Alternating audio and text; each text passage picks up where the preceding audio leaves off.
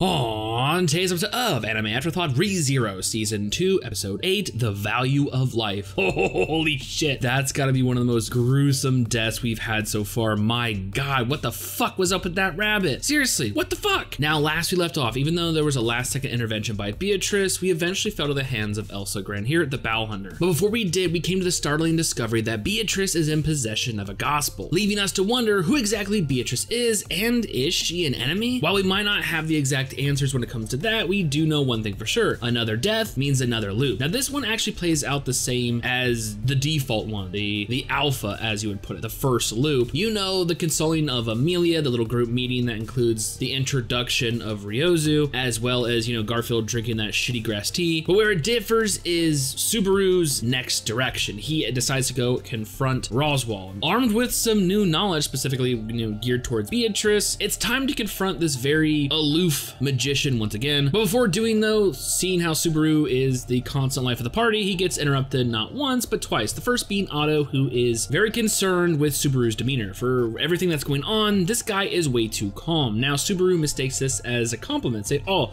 it's glad to know I can keep my head cool under pressure. No. Otto explains, like, dude, there's a difference between thinking rationally and being calm, like too calm. It seems that Otto can actually tell that he's putting on too much of a brave front, like balancing out how you should act with how you want to act, especially given the fact that motherfucker is dying constantly, yeah. But before they can really dive deep into his emotional state, the second interruption comes in the form of Garfield. Yes, he needs to talk to Subaru. It's a matter of urgence as well as privacy, like, hey, Otto, you stay back. It's just a one-on-one little moment. Well, it turns out it's actually a two-on-one moment when the white Ryozu shows up, and turns out it's an actual different character. Yeah, I mean, the clothes was kind of enough to give it away to me, but white, black, come on. Now remember, he actually, in a previous loop, told them about his plan to undergo the trials himself. He's already, you know, garnered the permission to undertake them, as well as even past the first one. With Amelia still struggling, it kind of makes sense. Remember, he actually told it to the black Ryozu last time, and then was just basically, no, it needs to be Amelia, and they left it at that. You know, he took off to the Roswell estate, and we all know what happens. This time, the white Ryozu is not fucking having this shit. She is shocked at the fact that he got, you know, permission to take it, which even more shocked that he fucking, you know, did the first trial. Instead of just demanding for him to stop, she decides to intervene by having Garfield take Subaru prisoner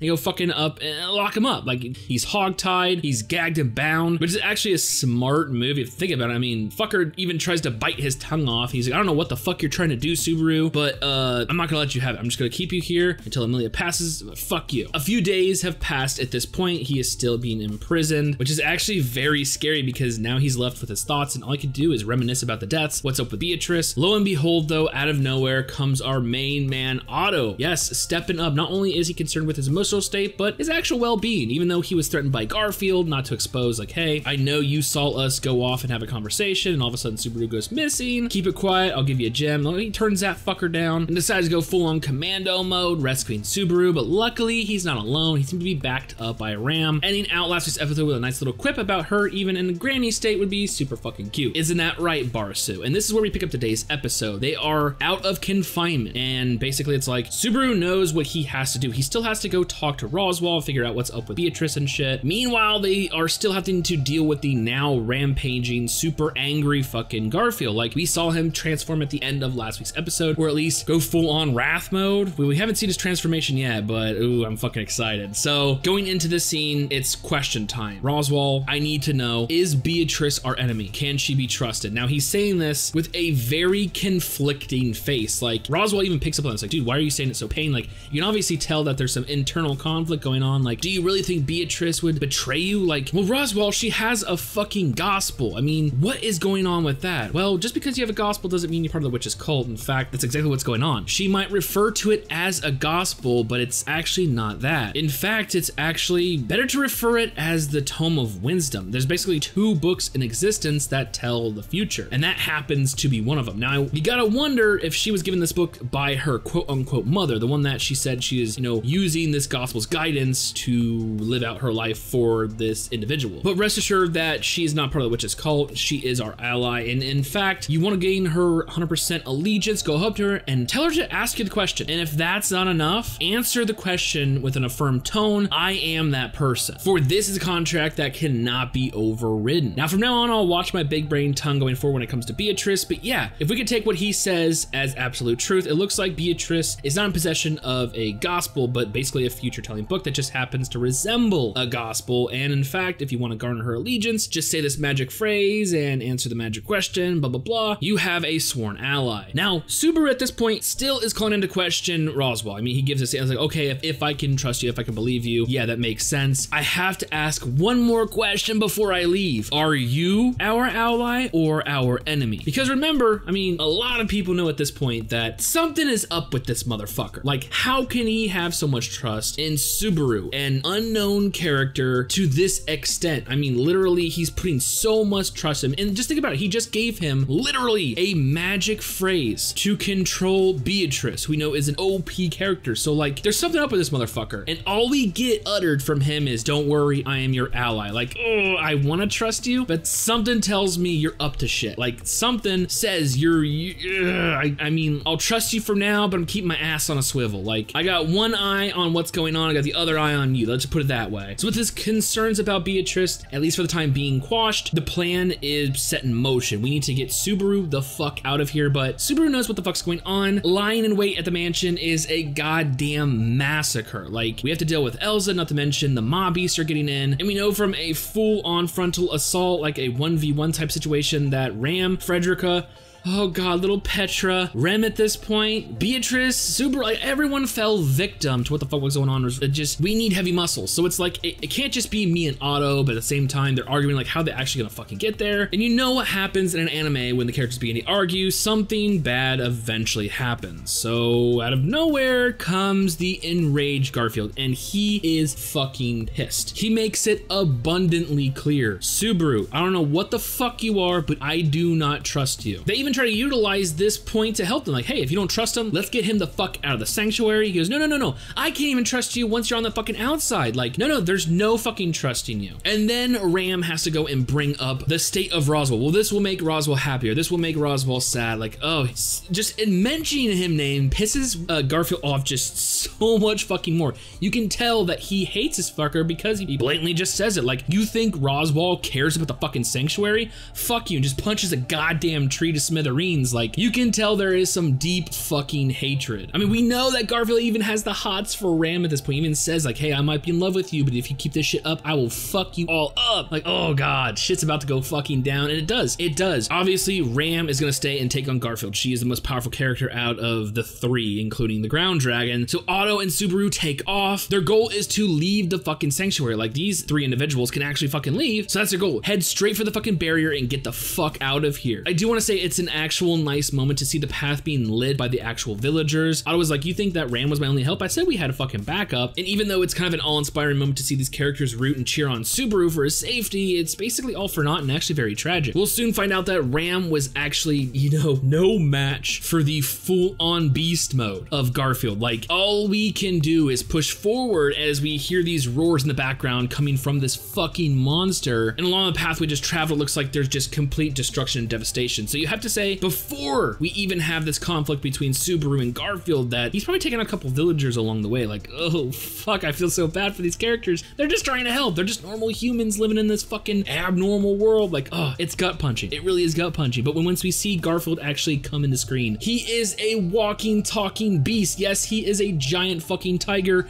and my god, is he powerful. Just the roar alone is enough to blast everyone away. Now, it looks like Subaru is actually trying to communicate with this enraged character. Like, we know that Frederica was able to talk, we were able to speak, so there obviously is some sentience, but he, in this state, is in no mood to talk. And Otto, being so fucking bro, man, like, oh, ride or die motherfucker, is, I mean, he's gotta be surprised at this point to see Subaru trying to fucking just stand there and talk to him like, you fucking idiot, pushes him out of the way.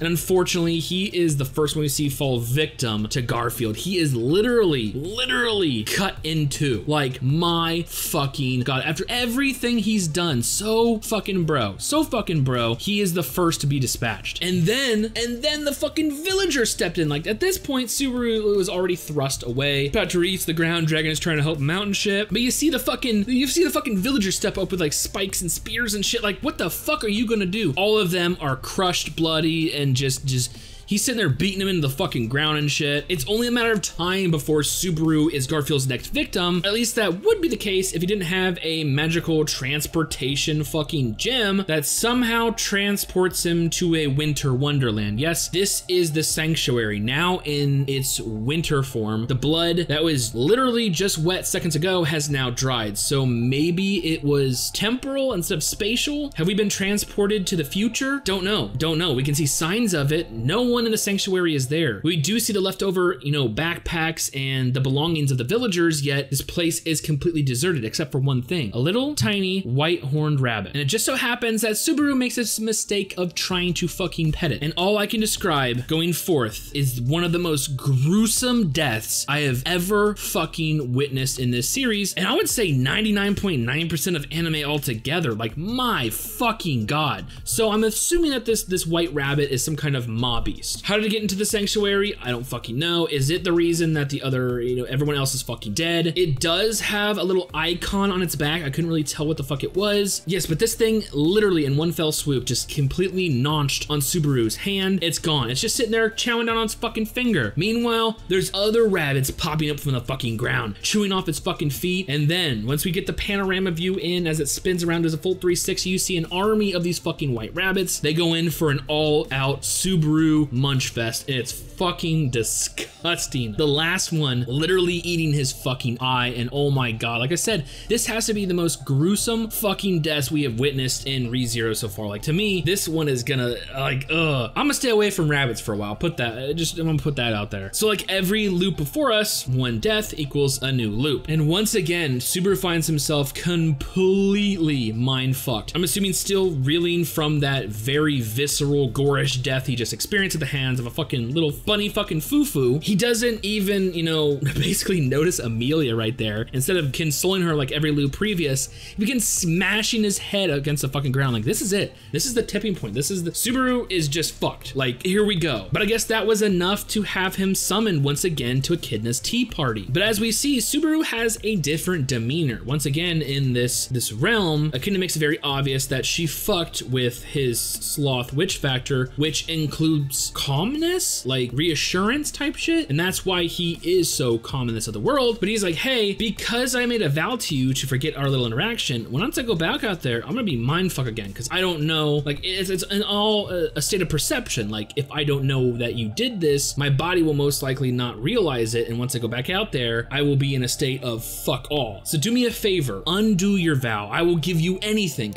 at all. Echidna is shocked. She goes like, you know what, I can do that, but it just, I mean, is that really what you want? He goes, well, not only all that, I want to fucking remember you too. So this shows us a very sweet side of Echidna, being shocked by Subaru so many times, and I wouldn't say affection, but just, you know, that someone actually wants to remember her. Like, it plays on her emotions very well, and she's okay with that. But Subaru, much like myself, who is just entirely big brained, seems to come to a realization like, hey, this doesn't make sense. How, what, where? Wait a second, you should know. Do you know how exactly I got here? And this is where we get some, you know, giant fucking revelation that she may in fact, or does know what's going on with Subaru. In fact, she's actually been watching him for quite a while now, or at least that's how it was put. Like, he goes, I want to tell you something. She goes, go ahead, tell me anything. I'm the witch agreed. I want, you know, all the knowledge of the fucking world. We'll see how it turns out. Well, Subaru at this point is kind of being very cautious. We know what happened several times. Not only does telling someone return by death either equal harm to him and he can't say it, or it actually resulted in Amelia's death at one point. So yeah, you gotta be very careful what you say, but we're dealing with Echidna, another witch, so let's see how it goes. Hey, did you know that I have returned by death? And I've basically been resetting the world at each one of my deaths. And she, so nonchalant, and she goes, oh, okay. Upon hearing this and finally having someone to unburden this giant load that he's been carrying on his shoulders since fucking day one,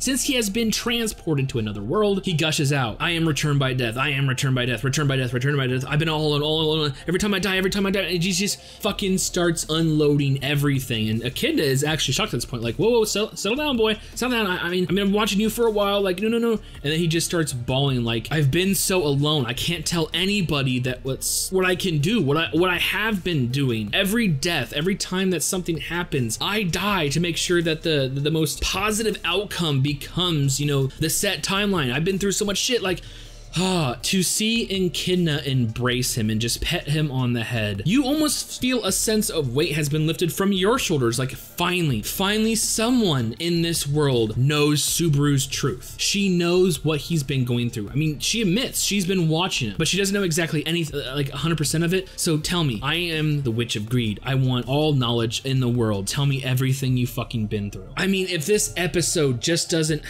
If it doesn't hit you, I don't know what will. My God, from the gruesome, gorish death we've witnessed with Subaru to finally being able to tell someone to share his one and only secret. Hey, I have the ability to return by death. Now you can fucking talk to her. Like, I want the next episode is just like them talking, just him to fucking relax. Because honestly, the dude has been through so much fucking shit at this point, it's ridiculous. But like I said, we have started over another loop. This time, like I said, in just the most macabre fashion fucking possible. Like, oh my God, where do we go from here? I don't fucking know. So we see that Subaru is fucked if he does and fucked if he doesn't. He is stuck between a rock and a hard place and another hard place and another rock, and then coming up from the ground is these little white rabbits trying to eat his asshole and shit. Like, my God. So he can't take the trials because he'll have the white Ryozu and Garfield pissed out of him. He can't even bring it up to the black Ryozu because she just turned him down. Not to mention, we have the shit going over at the fucking mansion to deal with. Elsa fucking killing everybody. We have to deal with Beatrice. I mean, hopefully we can garner her allegiance with the phrase,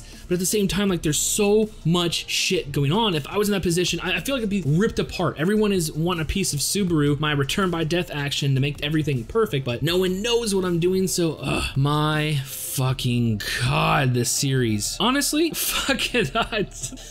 I fucking love this series. I really do. I really fucking love this series. It allows you to think. It allows you to feel. There's no such thing as a one-dimensional character. Like, every one of these characters are so fucking unique and so fucking deep. Mystery aplenty. Plus, we still have to deal with, like, the overall premise of the world. Like, not to mention the just dealing with Amelia and the future kingdom. And, like, there's so much. This series, one thing you should know, all right, is I love series that are dense. Yes, my memory sucks ass, and that's why I actually rely on you guys to remember, like, hey, remember back in season 1, episode 3, remember this happened. Oh, okay, thank you. But I love dense series. This, a certain magical index, like, they're just so fucking dense and just so rich. Like, there's just tons of shit going on. I fucking love that. So much so that these series make the day. Like, this series is my Wednesday. I fucking love it. I love it so much. So enough of the gushing though. You know what I think about this series, specifically today's episode.